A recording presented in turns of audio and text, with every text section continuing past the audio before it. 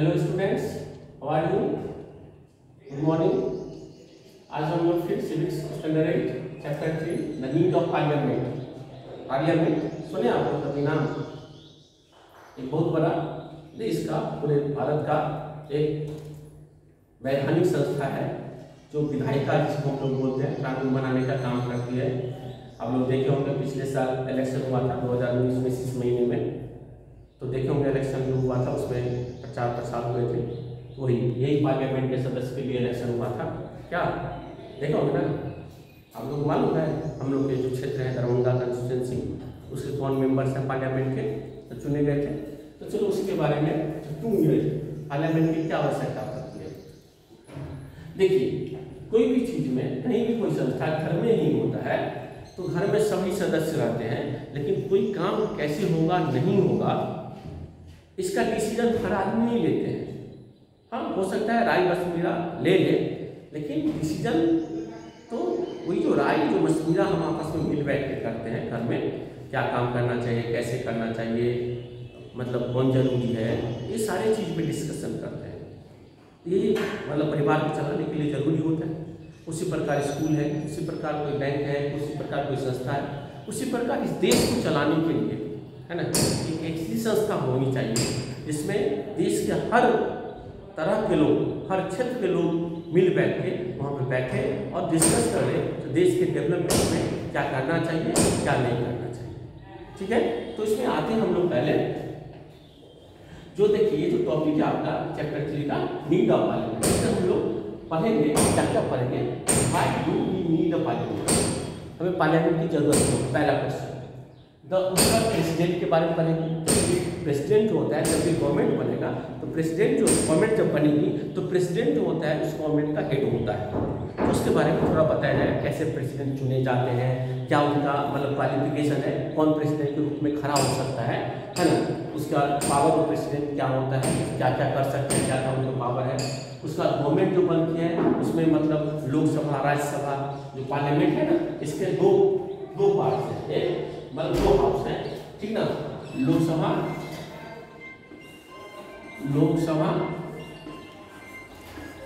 है ना एंड राज्यसभा है ना, लोकसभा एंड राज्यसभा, लोकसभा एंड राज्यसभा दो है ना, इसको बारे में डिटेल पढ़ेंगे। तो कहता है having suffered under the oppressive Bharat है ना, कई वर्षों तक अंग्रेज के अंदर रूल में रहा, ठीक ना, 200 वर्षों तक भारत में रूल किया हुआ, और उसके बाद हिंसा अहिंसा के थ्रू हम लोगों ने इस लड़ाई को जीत करके 15 अगस्त 1947 को देश को आज़ादी मिले और हम लोग आज़ाद हुए। अब कहता है जो उसमें, लेकिन देश जब आज़ाद हुआ तो भारत एक ऐसा देश है जहाँ पे विभिन्न कम्युनिटी, विभिन्न रिलीजन, विभिन्न वर्ग के लोग जो है मतलब रहते हैं, ठीक ना। तो कहता है foreign governments could never understand the complexity of the diverse nature as the role. यहाँ पे डाइवर्सिटी है ना, जगह जगह डाइवर्सिटी है, जैसे आपके शरीर में डाइवर्सिटी देखते हो उसी प्रकार है कि नहीं, छोटी उंगली, बड़ी उंगली है ना, चपटा नाक, खड़ा नाक, काला बाल, भूरा बाल, उजला बाल, मतलब विभिन्न तरह, उसी प्रकार देश में भी डाइवर्सिटी है। ऐसे डाइवर्सिटी को कोई बाहर वाला देश वाला क्या समझेगा, उसे हमें भी समझना पड़ेगा। इसीलिए देश की आज़ादी जरूरी थी, और उस आज़ादी के बाद देश को चलाने के लिए ऐसे कानून व्यवस्था की जरूरत थी जिसमें सब लोग को लेकर के चला जाए, सबका साथ, सबका विश्वास, सबका विकास। नहीं, इस सिद्धांत पे हमें चलना होगा। The Indian society was therefore in a state of poverty, and there was need to representation of all regions, cultures, and the governance so that the country could have the all around development.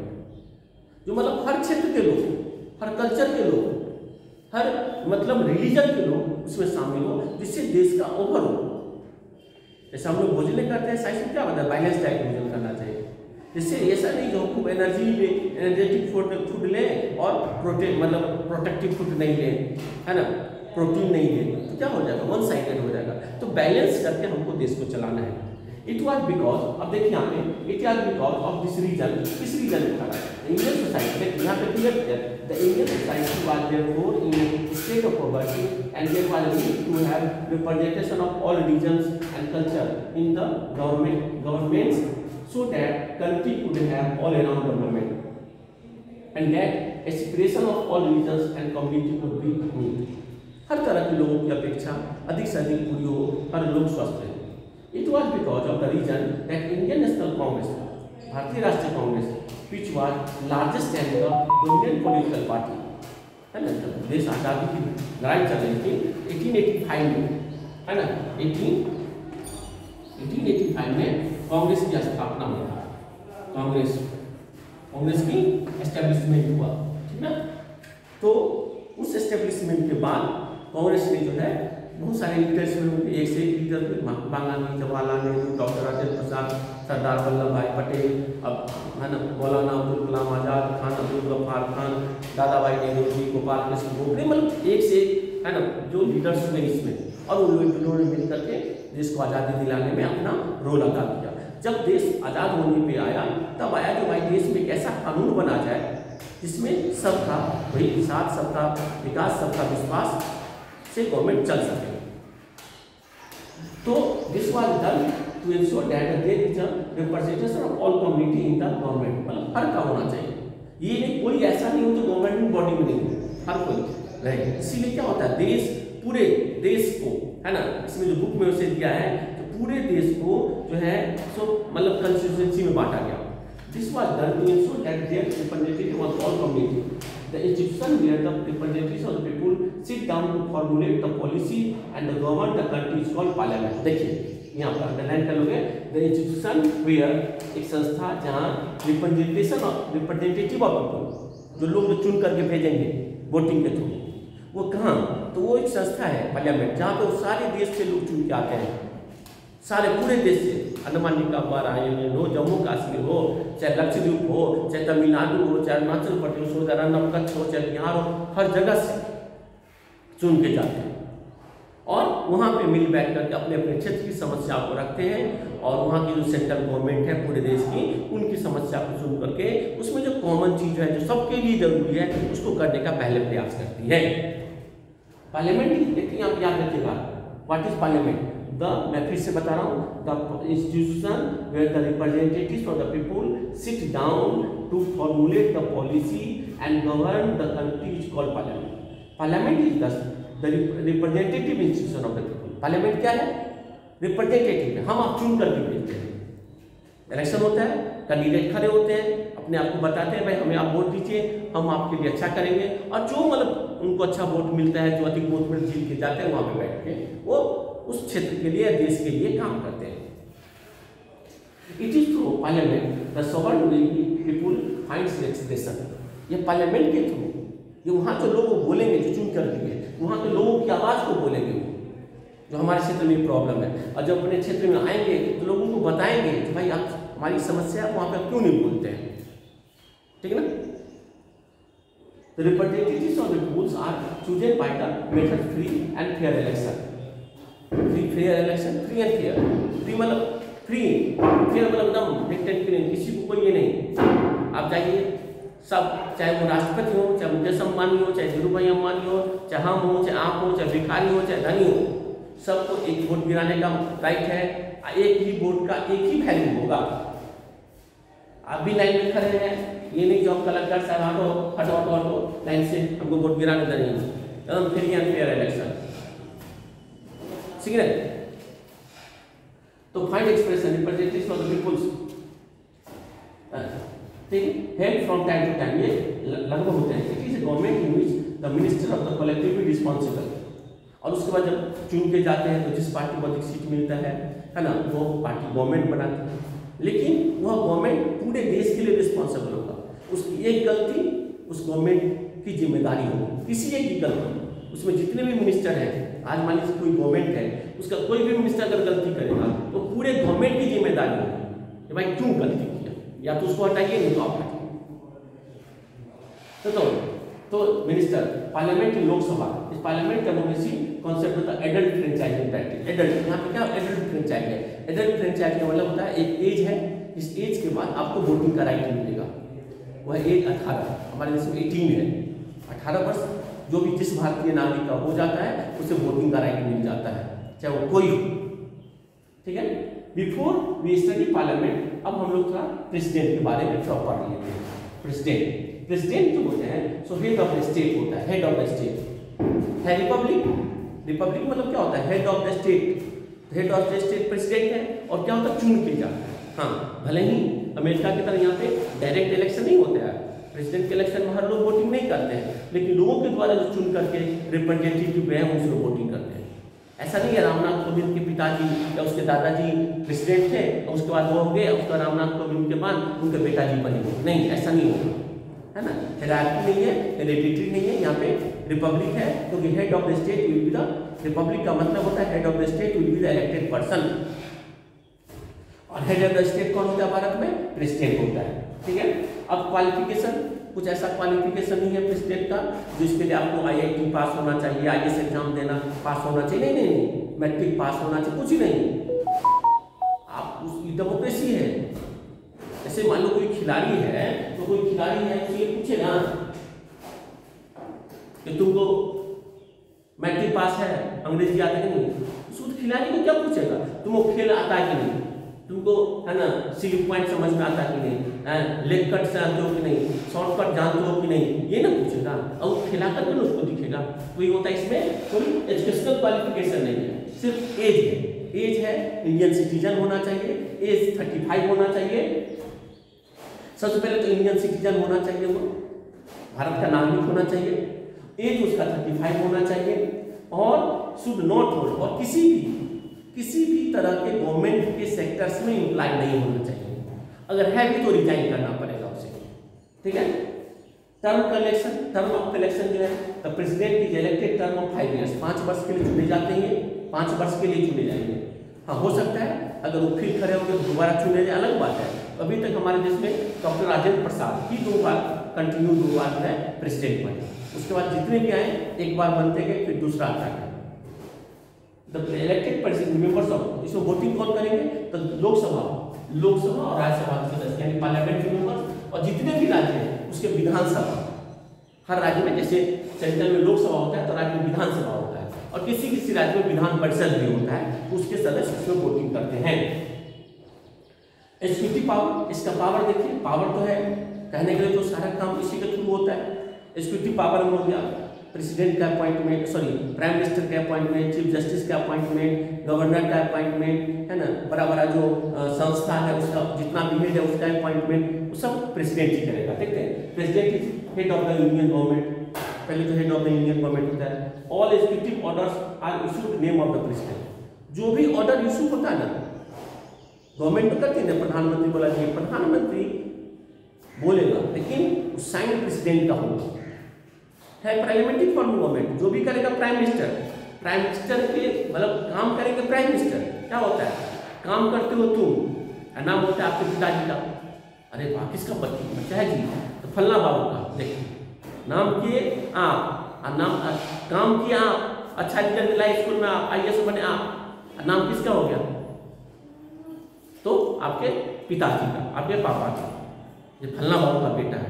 नहीं, देखिए कोई प्रकार होता है, काम करेगा, कोई भी गलती होगी गवर्नमेंट से तो प्रेसिडेंट साइन करेगा ऑर्डर।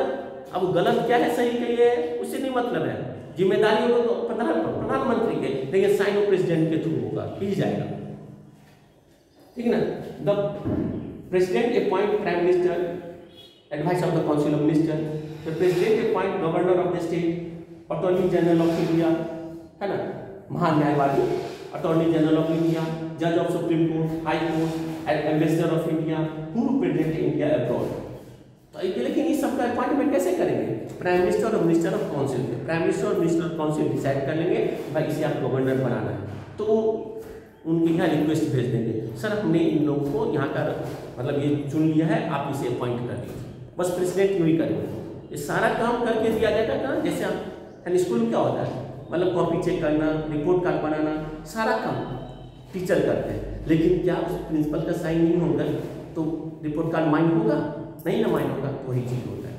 लेकिन अगर उस रिपोर्ट कार्ड में कोई गलती होगी जिम्मेदारी किसकी, टीचर की होगी, क्योंकि रिपोर्ट कार्ड बनाया टीचर ने। ठीक है। लेजिस्लेटिव पावर्स, ये तो हो गया एग्जीक्यूटिव पावर। लेजिस्लेटिव पावर, कोई भी जो बिल पार्लियामेंट से पास होगा वो प्रेसिडेंट के साइन से होगा, कोई भी bill. President address joint session दोनों का चलेगा, उसको एड्रेस करेगा प्रेसिडेंट, उसका अध्यक्ष प्रेसिडेंट होगा। प्रेसिडेंट नॉमिनेट 12 मेंबर्स, राज्यसभा के इसके 12 मेंबर्स को नॉमिनेट करता है प्रेसिडेंट। वो भी बोलेगा नॉमिनेट करेगा, लेकिन किसको, जिसको प्राइम मिनिस्टर और मिनिस्टर काउंसिल अप्रूवल देगा उसी को। लोकसभा से 2 एंग्लो इंडियन से नॉमिनेट करते हैं। President can issue ordinance when the parliament is not in session. Financial power, money bill can not be introduced. Financial power है, मनी बिल जो होता है बजट सेशन, तो मनी बिल प्रेसिडेंट के order से ही आएगा। मिलिट्री पावर, प्रेसिडेंट सबसे बड़ा है। प्रेसिडेंट जितनी भी सेना है, जल, वायु और हम ये नभ जमीन है ना, समझेंगे नहीं, अल्टरनेटली है ना, एयर और नेवी, सबका हेड होता है, सुप्रीम कमांडर होता है प्रेसिडेंट। और जुडिशियल पावर क्या होता है, अगर सुप्रीम कोर्ट किसी को फांसी की सजा दी गई है तो प्रेसिडेंट उसे रिमूव कर सकता है। तो president can declare emergency, war और एक्सटर्नल एलिगेशन। लेकिन ये सारा काम प्रेसिडेंट जितना देगा वो सब कब करेगा, जब उसको प्राइम मिनिस्टर उसको बोलेंगे तो सर ये काम है, वो सिर्फ ऑर्डर निकालता है। सारा काम क्या क्या ऑर्डर निकालना है, पेपर पे लिख कर गया, प्रेसिडेंट उस पर साइन हो गया प्रेसिडेंट का ऑर्डर का निकालना। ओके, अब हम लोग देखिए यहाँ पे बहुत अच्छा दिया गया है, आप लोग बुक होगा उसमें देखिएगा, जितने भी अभी तक प्रेसिडेंट हुए हैं उनका नाम लिस्ट किया गया है। बहुत इंपॉर्टेंट चीज है, उसको आप लोग देख लेंगे। ठीक है, ओके, थैंक यू।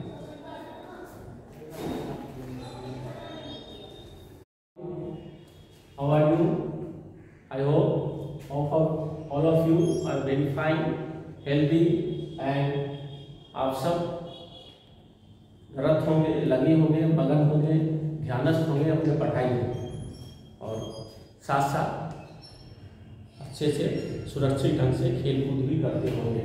चलिए, हम लोगों ने सिविक्स का जो चैप्टर 3 है पार्लियामेंट स्टैंडर्ड 8 का, इसमें कल हम लोग प्रेसिडेंट के बारे में पढ़े थे, कैसे प्रेसिडेंट का इलेक्शन होता है। तो प्रेसिडेंट के क्वालिफिकेशन में देखें तो प्रेसिडेंट का क्वालिफिकेशन कुछ ऐसा नहीं है, इंडियन सिटीजन होना चाहिए, ठीक ना, किसी भी गवर्नमेंट पोस्ट पे नहीं होना चाहिए जिससे उसको पेमेंट गवर्नमेंट से मिलता हो, और उसकी उम्र 35 होनी चाहिए।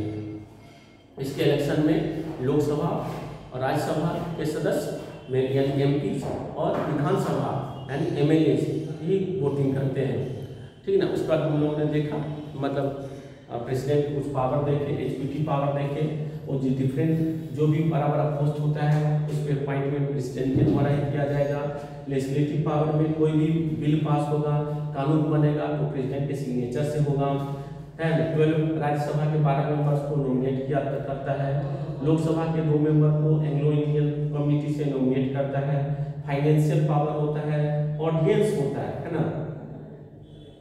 प्रेसिडेंट के पास में जो करता है, president can declare emergency in the situation, वो भी कर सकता है।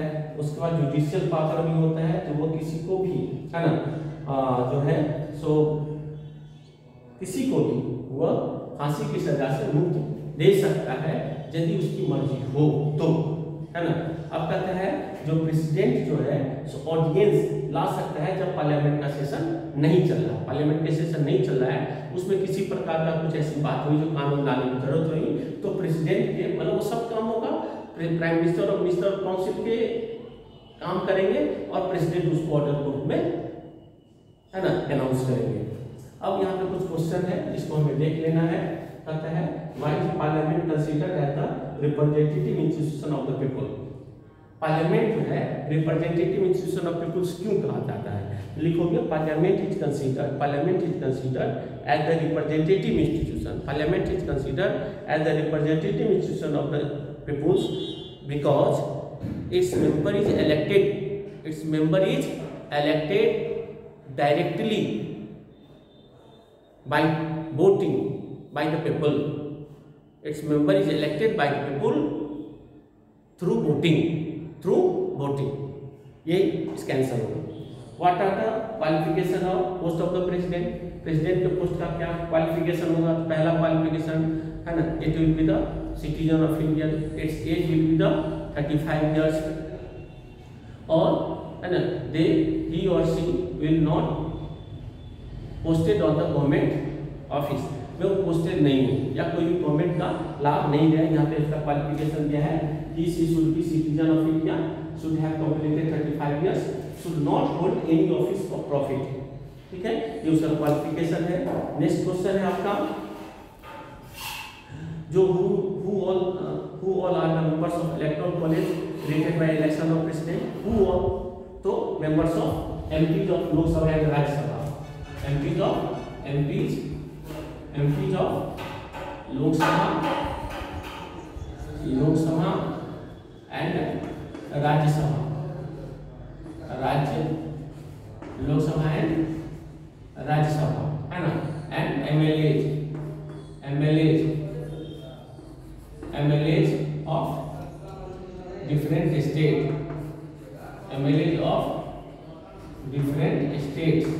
और भी है कहीं भी स्टेट में MLCs भी होते हैं, तो वो भी उसमें वोटिंग कर सकते हैं। चौथा क्वेश्चन है, जो who appoint the prime minister and governor, तो प्रेसिडेंट हु का स्थान प्रेसिडेंट लिख देना है। How many members of Lok Sabha and Rajya Sabha are nominated by the president, तो लोकसभा के 2 मेंबर्स है ना, 2 members of Lok Sabha and 12 members of Rajya Sabha nominated by the President of India. And when can President issue an audience? Audience कब issue कर सकते हैं? When the President can issue audience when there was no parliament session. जब there is no parliament session, parliament का session नहीं है, तब वो audience issue कर सकते हैं। अब हम लोग आगे आते हैं, जो formation of government कब बनता है? देखिए एकदम बहुत ही सिंपल तरीका है, इसमें कहीं पे कोई ये नहीं है। सबसे पहले जो होता है, थोड़ा इसको आप लोग ध्यान से देखेंगे है ना, पार्लियामेंट का इलेक्शन होता है, ठीक है ना, पार्लियामेंट, ठीक है ना, जैसे आप लोग पिछले साल देखे पार्लियामेंट का इलेक्शन, ठीक ना, वैसे तो आपके बुक में दिया हुआ है 552, यहाँ पे देखिए लोकसभा ये होता है, पार्लियामेंट में 2 हाउस है, लोकसभा और राज्यसभा, लोकसभा और राज्यसभा। लोकसभा को हम लोग house of the people, house है ना, house of the people,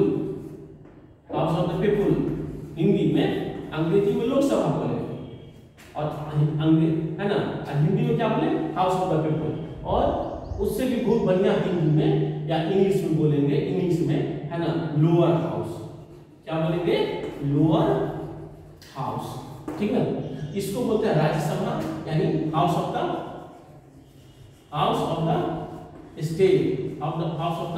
state, और ये हो जाएंगे यानी अपर हाउस, इसको बोलते हैं अपर हाउस, ठीक ना, अपर हाउस। वैसे इसके मेंबर जो है आपका, जो बुक में मेंशन है 552 टू है ना, तो बुक आपको उतना नहीं, अभी जो भारत में जो लोकसभा के सदस्य हैं 45 है, 545, यानी कैसे है 543 प्लस 2, 543 का इलेक्शन होता है डायरेक्ट, जो पिछले साल आप लोग देखे होंगे, और 2 जो है एंग्लो इंडियन से नॉमिनेटेड होते हैं प्रेसिडेंट ऑफ इंडिया के द्वारा। इसमें जो होता है 250 250 होते हैं है ना, जो 238 प्लस 12 है ना, 12 जो है नॉमिनेटेड होते हैं है ना, कोई लिटरेचर के विद्वान है, कोई साइंटिस्ट है, कोई डॉक्टर्स हैं, कोई आर्टिस्ट हैं, इस 12 में से जो है ये रहते हैं, ठीक है। इसके जो सदस्य हैं उसको बाद में देखेंगे, इसके सदस्य। अब देखिए गवर्नमेंट का कैसे बनना होता है, तो ये जो इलेक्शन होता है इसका डायरेक्ट इलेक्शन, इसका डायरेक्ट इलेक्शन नहीं होता है, इसमें लोग वोटिंग करते हैं, ठीक है ना, इसका इलेक्शन होता है डायरेक्ट, मेन यही होता है। ये जैसा पिछले साल हुआ, पूरे देश में एक साथ 543 सीट पर इलेक्शन होता है। अब ये पॉलिटिकल पार्टी बेसिस पे इलेक्शन लड़े जाते हैं। इसमें जिस पार्टी को है ना मोर देन हाफ सीट है ना मेजॉरिटी, समझेंगे, तो ये मेजॉरिटी का जो आंकड़ा भारत में है 273, है ना, जिस पार्टी को 273 सीट्स, यानी जिसके मेंबर, जिसके एमपी जितने होंगे उसको गवर्नमेंट बनाने का राइट होगा। अगर मान लीजिए किसी भी पार्टी को नहीं आया इतना सीट, तो ये क्या करते हैं, जो दूसरी पार्टियों से मदद लेकर के गवर्नमेंट बनाने का प्रयास करते हैं, उसको बोलते हैं कोलिएशन, गठबंधन की सरकार। तो प्रेसिडेंट ऑफ इंडिया जो होते हैं, सबसे लार्जेस्ट, जो सिंगल लार्जेस्ट पार्टी होती है, उसको इनवाइट करती है जो आप गवर्नमेंट बनाइए और लोगों से सपोर्ट लेकर के अपनी गवर्नमेंट को चलाने का प्रयास कीजिए। ठीक है। अब अगर मान लीजिए गवर्नमेंट बन गई और वो गवर्नमेंट को नहीं चला सकी, तो वो 5 वर्ष के पहले इलेक्शन होता है। इसका जो टर्म होता है 5 ईयर, ये जो चुने जाते हैं लोग 5 इयर्स के लिए, कितने वर्ष के लिए, 5 इयर्स के लिए। लेकिन अगर गवर्नमेंट सही से नहीं चल सकी, तो या गवर्नमेंट अपना मेजॉरिटी खो चुकी, तो पहले भी इलेक्शन होता है जिसको मिड टर्म इलेक्शन कहते हैं, मध्यावधि चुनाव करते हैं। ध्यान सुनोगे, पार्लियामेंट के 2 हाउस हैं, लोकसभा और राज्यसभा। लोकसभा के 543+2, तो ये तो इलेक्शन नहीं होता है, इसके तो नॉमिनेटेड होते हैं। ये 543 सीट पे इलेक्शन होता है पूरे देश में। और ये जो 543 सीट होते हैं, इस इलेक्शन में देश के हर नागरिक जिनकी उम्र 18 या ऊपर, 18 से ऊपर है, उसमें वोटिंग करते हैं। ठीक है। और वोटिंग जब हो जाता है, जैसा आप लोग देखे होंगे, है ना, 11 अप्रैल, तो 17 मई और इस तरह इलेक्शन था, और 22 मई को रिजल्ट था पिछले साल 19 में। तो देखे होंगे इलेक्शन की वोटिंग काउंटिंग हुई, और जिस पार्टी को सबसे अधिक सीट मिला, है ना, चाहे 300 मिला हो, चाहे 275 मिला हो, चाहे जो मिला हो, है ना, वो पार्टी को गवर्नमेंट बनाने का, है ना, राइट बन जाता है। इस तरह गवर्नमेंट बनती है, और गवर्नमेंट बनने के बाद जो उस जितने भी सदस्य चुन के गए हैं पार्लियामेंट के मेंबर्स, वो एक लीडर चुनते हैं। ठीक ना, तो वही लीडर जो है प्राइम मिनिस्टर होता है। जैसे आप मान लो, जो पिछले साल इलेक्शन में एक बीजेपी पार्टी है, इसको 303 सीट मिली, लेकिन चूंकि आजकल क्या है हमारे देश में, पहले से एलियंस हो चुका है। 2 प्रकार के एलियंस है, एक है यूपीए, इसमें कांग्रेस एंड प्लस अदर्स, और इसमें इसका होता है यूनाइटेड प्रोग्रेसिव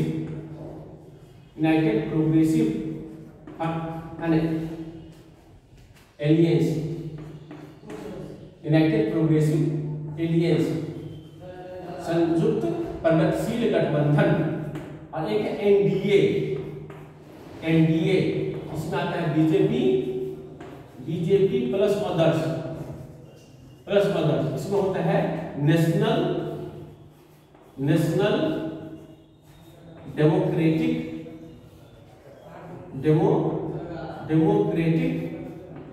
एलियंस, राष्ट्रीय जनतांत्रिक, है ना, राष्ट्रीय प्रजातांत्रिक गठबंधन। तो अब ये हो गया, इलेक्शन हुआ, इलेक्शन में देखे इस पार्टी को, इस ग्रुप को अधिक सीट मिला। अब इस ग्रुप के जितने भी मेंबर चुन के गए, वो मिल बैठेंगे और एक लीडर चुनेंगे। तो देखे होंगे आप लोग, जो उनमें से लीडर चुना गया नरेंद्र मोदी, यानी नरेंद्र मोदी अब देश के अगले प्रधानमंत्री होंगे, ऐसा उन लोगों ने लीडर चुन के उनको डिसाइड कर दिया। अब वो जाएंगे प्रेसिडेंट के पास, जो हमारी मतलब पार्टी को मेजॉरिटी मिली है, हमारे पास इतने लोगों का सपोर्ट है, ये सब हमारे साथ है, ये सब सदस्य हमारे साथ चुन के आए हैं, हमें अब उनका लिस्ट उनको देंगे। उसके बाद देंगे कि भाई अब हम जो गवर्नमेंट बनाएंगे, इसमें कौन कौन मिनिस्टर बनेंगे, ये भी लिस्ट देंगे। ये सारी प्रोसेस के बाद यह प्रेसिडेंट या जो रूलिंग पार्टी अब बनेगी, वो एक डेट निर्धारित करती है कि हम फलाने दिन शपथ ग्रहण करेंगे, उस दिन शपथ होता है, गवर्नमेंट का फॉर्मेशन होता है। ठीक है। वैसे बोले इस गवर्नमेंट का अवधि 5 वर्ष का होता है, लेकिन किसी कारणवश, चाहे कारण जो भी हो, जैसे अभी मध्य प्रदेश में देखिए, ठीक है ना, कई सारे ऐसे जगह होता है, अगर गवर्नमेंट नहीं चल पाती है, हो सकती है गवर्नमेंट दूसरी भी बदल जाए, नहीं अगर ऐसा कंडीशन नहीं है तो इलेक्शन नहीं होता है। ये होता है गवर्नमेंट बनाने के प्रोसेस। अब देखिए पार्लियामेंट का जो फंक्शन, ये राज्यसभा के सदस्य जो है 250 होते हैं, 238 उसमें जो है चुन करके आते हैं, उसमें जो वोटिंग करते हैं हर राज्य के विधानसभा विधान परिषद के सदस्य, हर राज्य में जो विधानसभा है ना, उसके सदस्य ही इसमें वोटिंग करते हैं। हर राज्य का अपना कोटा पटा हुआ है, कहीं 11 है, कहीं 20 है, कहीं 21 है, कहीं 5 है, कहीं 2 है, इस तरह लोग चुन के आते हैं। 12 सदस्य प्रेसिडेंट के द्वारा नॉमिनेटेड होते हैं। कोई दिक्कत नहीं ना? हाँ, तो राज्यसभा इसके सदस्य जो है 6 इयर्स के लिए चुने जाते हैं, 6 वर्ष के लिए, और ये रिजॉल्व नहीं होता है, ये बीच में ब्रेक नहीं होगा। एक बार जब चुन गया कोई तो 6 वर्ष तक उसका रहेगा ही सदस्य, है ना। लेकिन इसका ऐसा बनाया गया है कि 1/3 मेंबर्स 2 इयर्स के बाद रिटायर हो जाता है, मतलब 1/3 मेंबर्स का हर दूसरे वर्ष में 6 वर्ष पूरा जाता है, तो नए मेंबर्स आ जाते हैं, पुराने मेंबर्स। ऐसा नहीं है जो पुराने मेंबर्स हैं वो भी फिर कंटिन्यू कर सकते हैं, है ना, समझे नहीं। ये तो भारत का लोकतंत्र है, इसमें तो जितने जैसे जैसे उम्र बढ़ती है लोग उतना बड़ा जवान होते जाता है, उसकी, है ना, उसको लगता है नहीं हाँ अभी 17 वर्ष तक उम्र किए हैं, 20-25 वर्ष और 30 वर्ष और रूल कर लेते, 100 वर्ष हो जाता है, रिकॉर्ड बन जाता है भारत के इतिहास में, जो एक ऐसा पार्टी हुआ, एक ऐसा आदमी आया जो 100 वर्ष तक रूल किया। नहीं, तो भारत में तो जैसे जैसे उम्र बढ़ती है लोगों का जो है सो मोह माया जो है उतना जो है ना सो त्याग करके और सत्ता से उतना जुड़े रहने का जो है ना लगाव बढ़ जाता है। ये भारत में जो है प्रजातंत्र का, भारत का प्रजातंत्र का एक मजबूत कड़ी है, ठीक है ना, जिस कारण से लोग, है ना, तो दिल्ली से पैदल चले आते हैं और नेता लोग आराम से सोए रहते हैं घर में, ठीक है ना। एक तो नेता को देखो कोरोना का जो है ना छिटको पड़ा है, नहीं ना पड़ा है, हाँ? कहाँ गया आपका बड़का बड़का नेता था, ऐसे होता था वैसे होता था, एक तो कन्हैया कुमार था, एक तो कृष्ण कुमार था, एक तो राधा कुमार था, एक रानी कुमार था, कहाँ कोई मिल रहा है? नहीं मिल रहा है, हाँ? सब कहेगा हम मजदूर क्या नेता है, बेवकूफ कहेगा 200 मजदूर के साथ पैदल चल के दिखाओ ना, ठीक है। और बहुत सारी कहानी है, आगे थोड़ा थोड़ा पढ़ करके आगे देखेंगे क्या, ठीक है। आप लोग जाइए टहलिए।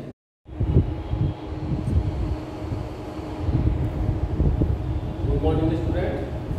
Today I will try to complete this lesson Civics chapter 3 Parliament. Standard 8 का है ये चैप्टर्स, है ना। इसको हम लोग आज प्रयास करेंगे इसको कंप्लीट करना। प्रीवियस में हम लोग देखे थे पार्लियामेंट क्यों जरूरी है, प्रेसिडेंट के बारे में पढ़े थे। हम लोग आज पढ़ेंगे फॉर्मेशन ऑफ गवर्नमेंट, पार्लियामेंट, है ना। पार्लियामेंट के दो हाउस है, लोकसभा और राज्यसभा, और उसके बाद हम लोग पढ़ेंगे प्राइम मिनिस्टर और फंक्शन ऑफ पार्लियामेंट। ये आपका इतना टॉपिक है। आप सबसे पहले हमें देखेंगे, आप लोग थोड़ा ध्यान से सुनोगे, जो पार्लियामेंट मतलब गवर्नमेंट कैसे बनता है। गवर्नमेंट बनने के लिए सबसे पहले क्या होता है, इलेक्शन होता है। आप लोग देखे होंगे, आप लोग 7th में जब थे 19 में, इस बार 8 में गए, तो आप लोग की बात तो निश्चित, आप लोग वोटिंग तो नहीं किए होंगे, लेकिन इतना देखे होंगे जो इलेक्शन हुआ था। इलेक्शन होता है तो जिस पार्टी को, है ना, इलेक्शन में पूरे देश में जितने भी लोकसभा के सीट्स हैं लगभग 500, ठीक है, है तो वैसे मतलब कहने के लिए 552, है ना, 550 प्लस 2 जो है नॉमिनेटेड होता है एंग्लो इंडियन से, याद रखिएगा। इसका इलेक्शन नहीं होता है, president of India Anglo Indian से इनको नॉमिनेट करते हैं, एंग्लो इंडियन कम्युनिटी मतलब क्या हो गया समझ लीजिए, जो इंग्लिश पीपल, है ना, भारत में अंग्रेज का जो रूल था वो जब आए और यहाँ पे रह गए, वो नहीं गए प्रेसिडेंट, वही एंग्लो इंडियन है, उनकी संख्या कम है। तो मतलब कहने का मतलब हो गया कि ये पार्लियामेंट जो बनाएंगे इसमें हर लोग पार्टिसिपेट करें, हर रिलीजन के, हर क्षेत्र के लोग, हर लैंग्वेज के लोग पार्टिसिपेट करें। इस कारण से इनकी संख्या कम है, चुनके आने की संभावना कम हो जाएगी। इसीलिए 2 जो मेंबर्स को एंग्लो इंडियन कम्युनिटी से नॉमिनेट किया जाता है, ठीक है, नॉमिनेट किया जाता है, ठीक है। और 550 ये लेकिन मैक्सिमम नंबर है, इतना होता नहीं, संविधान के द्वारा इसका मैक्सिमम अधिकतम नंबर रखा गया। लेकिन एट प्रेजेंट टोटल जो सीट है अभी जो जिस इलेक्शन होता है 543 का, बस इतना ही, इसी का इलेक्शन होता है, जनरल इलेक्शन। ये जनरल इलेक्शन होता है जिसका एग्जाम्पल आप लोग पिछले बार देखे हो, है ना, जो पूरे देश में जो इलेक्शन हुआ था, ठीक है ना। और उसमें क्या होता है, जो सिंगल लार्जेस्ट पार्टी होती है, जो मोर देन वह पार्टी जो आधे से अधिक सीट, यानी इसका आंकड़ा है 543, इसका आधा से अधिक हो जाता है 273। जिस पार्टी को 273 मेंबर्स जिसके जीत के जाएंगे, सीट से बोला जाता है ना, लोकसभा के यदि उसके मेंबर 273 जीत के जा रहे हैं तो वह पार्टी की गवर्नमेंट बनेगी, ठीक है। अगर मान लीजिए किसी एक पार्टी को इस नंबर नहीं मिल रहा है, तब प्रेसिडेंट ऑफ इंडिया जो है सो जो सिंगल लार्जेस्ट पार्टी है उसको गवर्नमेंट बनाने के लिए इनवाइट करती है और उसे कहती है जो आप दूसरे पार्टी से सपोर्ट लेके गवर्नमेंट बनाइए। जब ये प्रक्रिया हो जाती है तो मतलब जो उसके लीडर जो होते हैं, अब जैसे जो पार्टी जीती उसको अधिक सीट मिला, वो पहले अपने लीडर को चुनते हैं, जितने भी सदस्य चुन के जाते हैं पार्लियामेंट के मेंबर्स, वो मतलब जिस पार्टी गवर्नमेंट बनी है उसकी, और वही लीडर प्रधानमंत्री होता है। प्रधानमंत्री अपने साथ है ना और भी मिनिस्टर का लिस्ट बना करके प्रेसिडेंट को सौंपते हैं और उनको ये देते हैं, उनसे डेट लेते हैं और फलाने डेट को हम लोग शपथ ग्रहण करें। तो इस तरह गवर्नमेंट का फॉर्मेशन होता है इलेक्शन के बाद। अब आता है हम लोग लोकसभा, है ना। अब जो हम लोग को देख रहे हैं लोकसभा, जिसे हम लोग लोअर हाउस भी बोलते हैं, क्या बोलते हैं, लोअर हाउस, है ना, या house of the people, house of the people. ये देखो लोकसभा है, इसे हम लोग हाउस ऑफ द पीपल या लोअर हाउस भी बोलते हैं, है ना। और इसको समझे, ये इसी का इलेक्शन होता है। गवर्नमेंट जो बनेगी इसी लोकसभा के इलेक्शन के आधार पर बनेगी। इसके मेंबर 5 वर्ष के लिए चुने जाते हैं, 5 वर्ष के लिए 5 इयर्स के लिए चुने जाते हैं।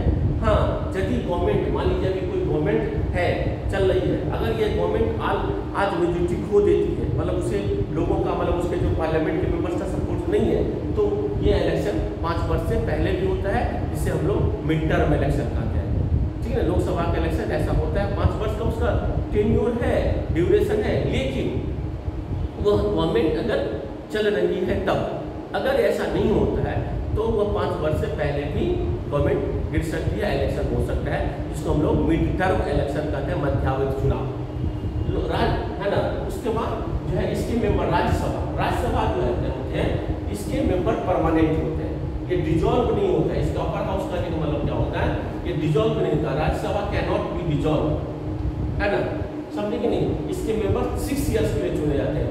कितने इयर्स के लिए चुने जाते हैं, 6 इयर्स से, है ना। Members of the Rajya Sabha is elected for 6 years, elected for 6 years के लिए चुने जाते हैं, ठीक है ना।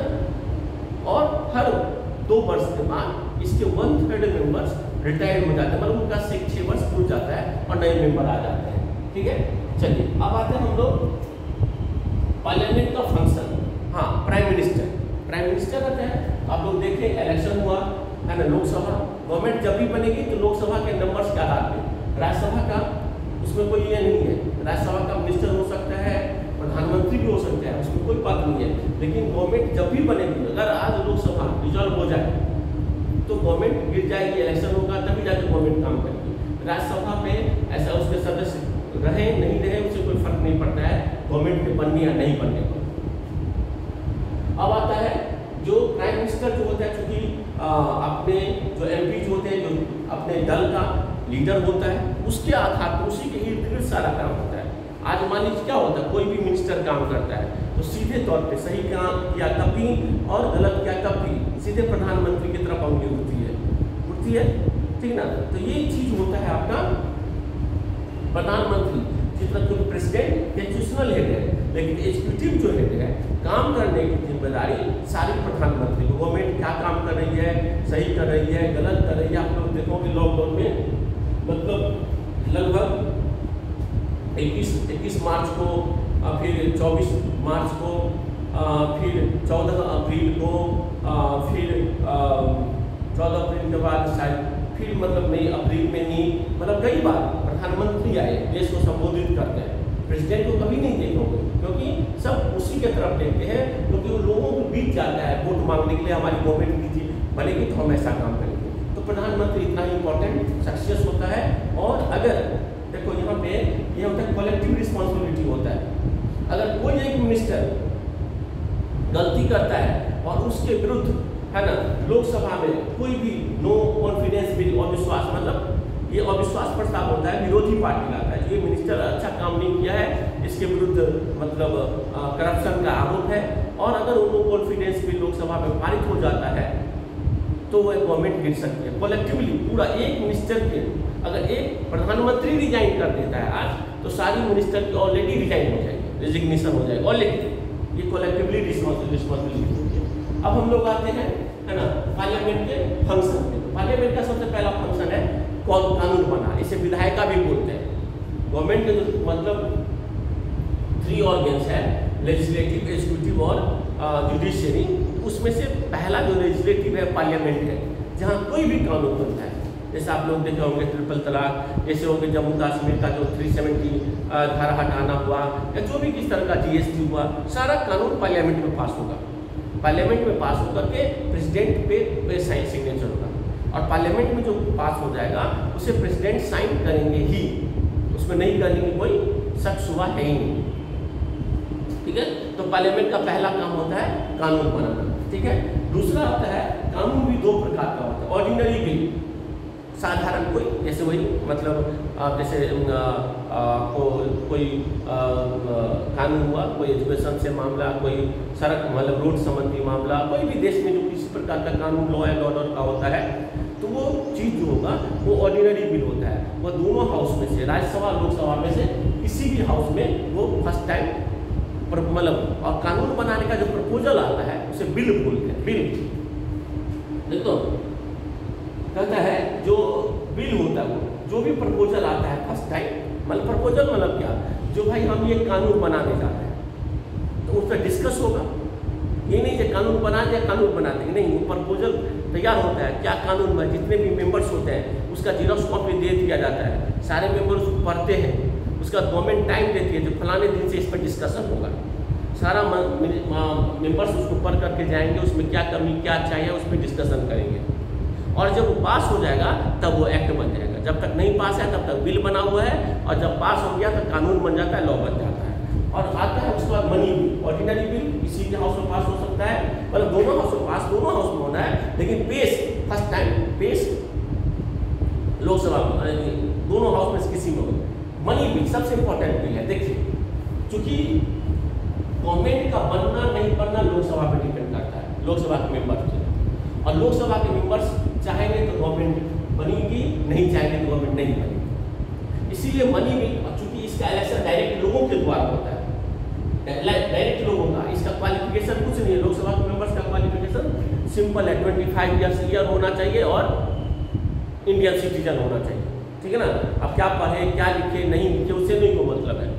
राज्यसभा का भी जो होता है इसका डायरेक्ट इलेक्शन नहीं होता है, इसके राज्य के जो विधानसभा के सदस्य उसमें वोटिंग करते हैं, और इसके जो मेंबर चुनेंगे उनकी उम्र 30 वर्ष होनी चाहिए, मतलब मिनिमम उम्र 30 वर्ष, और भारत का नागरिक होना चाहिए। इसमें से 12 सदस्य जो है नॉमिनेट होते हैं, इसके 250 मेंबर्स होते हैं टोटल, इसमें 238 प्लस 12 जो है नॉमिनेट होते हैं, स्पेशल, है ना, कोई सोशलिस्ट हो या कोई एक्सपर्ट होता है, कोई साइंटिस्ट, कुछ इस तरह के लोग उसमें वो चुने जाते हैं, नॉमिनेटेड होते हैं प्रेसिडेंट के द्वारा से। 12 याद रखिएगा, राज्यसभा के 12 मेंबर नॉमिनेटेड होते हैं। आपको क्या, और मनी बिल जो होता है सो लोकसभा में पास होगा, मनी बिल लोकसभा में पास होगा, लोकसभा ने पास कर दिया तो वह राज्यसभा में जाएगा मात्र 14 डे के लिए। राज्यसभा उसे 14 डे में यस या नो करके उसको लौटा देना है।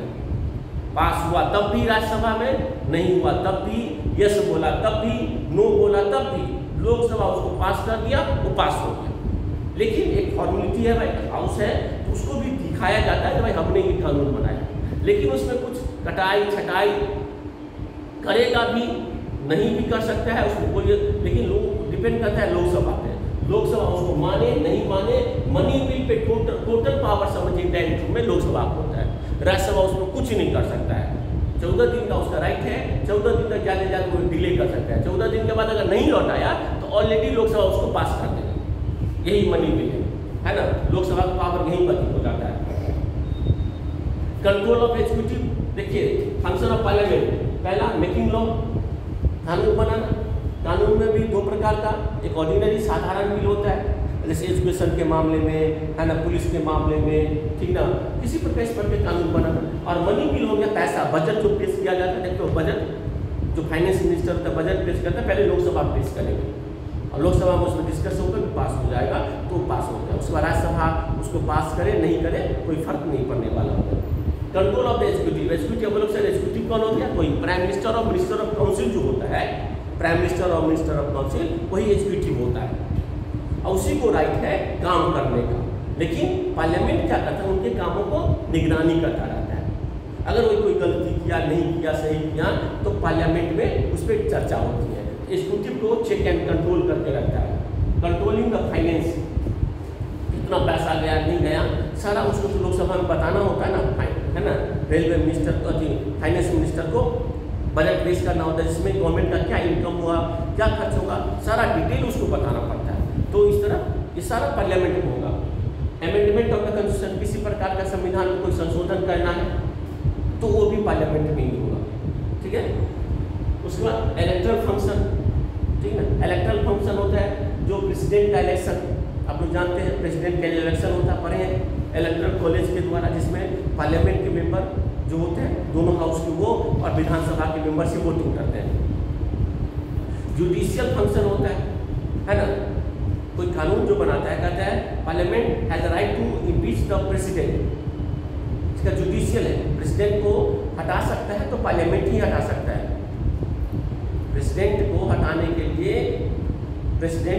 के लिए पार्लियामेंट में महाभियोग प्रस्ताव लाया जाता है प्रेसिडेंट के विरुद्ध, और अगर वो महाभियोग प्रस्ताव पास हो गया तो प्रेसिडेंट को हटना पड़ता है।